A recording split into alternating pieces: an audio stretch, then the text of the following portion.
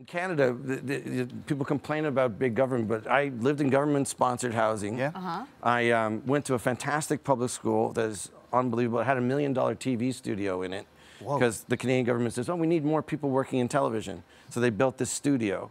And I took an aptitude test. It was 40 pages long. Now, I wanted to be an architect. And so I thought, well, this is kind of dumb. It's going to be sent to Ottawa for bureaucrats to look through. I'd be curious to see what they say. Yeah. So I wrote the whole thing down, 40 pages, sent it to Ottawa. 2 weeks later, it comes back and goes, and it was all computer printout. We believe Mike Myers should be a movie star. That's so crazy.